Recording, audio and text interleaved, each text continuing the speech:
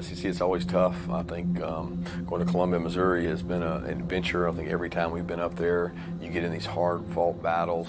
Here he goes, 10, 5, 3, pylon! Georgia's running the other way with the football. Tyson Campbell's going to go all the way into the end zone. Pitch to McIntosh, right side. They're going to play you tough. They're going to play you physical. Just a huge atmosphere of any SEC East opponent or any away game in the SEC.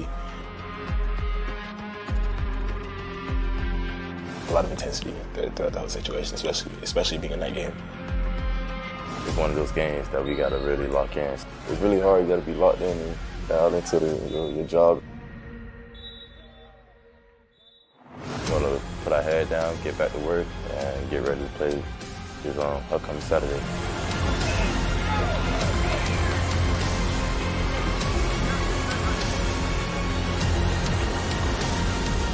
Coming with the exact same standard that we want to continue to be successful and continue to climb to get to where we want to be.